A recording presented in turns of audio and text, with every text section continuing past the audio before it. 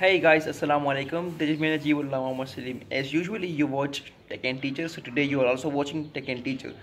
So today, the purpose of this video is I know I'm not looking good because I'm a simple person. So my papers are coming. It's on 15th April, and my cousin marriage ceremony is coming on 6th or 7th April. So I cannot make more videos, but inshallah I will make it after my papers. But you will get some videos over here, maybe 2 or 3 more till 15th April, and after that I can't make any more videos. So my papers are going to be end on 3rd May, and after that I think on 6th May it's the beautiful month Ramzan. So inshallah I will capture all videos of all the English language videos from the basics and to the intermediate level, inshallah, on day by day इंशाल्लाह. On the first Ramzan I will start it.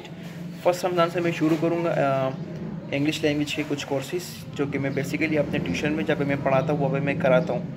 तो मैं शुरू करूँगा बिल्कुल basic से इंशाल्लाह पहले ही रमज़ान से, क्योंकि मेरे बीच में पेपर्स आने वाले, कज़न की शादी आने वाली है. सो मैं वीडियोस तो नहीं बना सकता अभी क्योंकि papers are too much important for me. So I hope कि आप लोग समझ चुके होंगे कि मैं क्या कहना चाह रहा हूँ. तो रमज़ान यानी कि पहले रमज़ान से ही आखिरी रमज़ान यानी कि 30 यानी कि आप समझ लें 29 दिन तक, इंशाल्लाह 29 दिन तक मैं बेसिक इंग्लिश लैंग्वेज आप लोगों को करा दूंगा. अगर आप लोग वीडियोस देखें तो मैं बिल्कुल बेसिक से कराऊंगा. उसके अंदर सारे टेंसेस, स्ट्रक्चर्स और भी सारे एडियम्स और थोड़ी स्पीकिंग यानी कि आपने इन्हेंस कैसे करें, अपनी स्पीकिंग को प्रेजेंटेशन कैसे देंगे, ऑल दिस थिंग्स इंशाल्लाह I will cover it.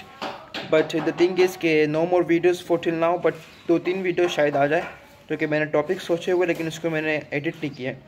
So the purpose is के आप लोग स्टे ट्यून रहे, मेरे साथ जुड़े रहे.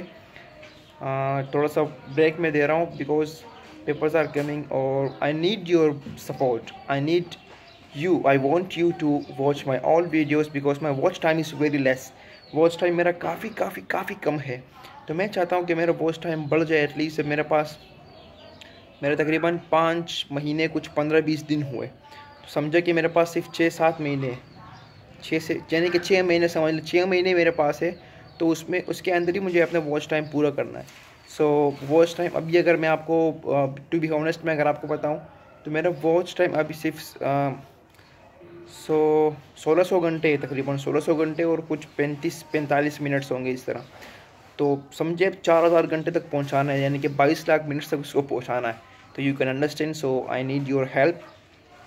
No more videos, papers are coming, baby on board.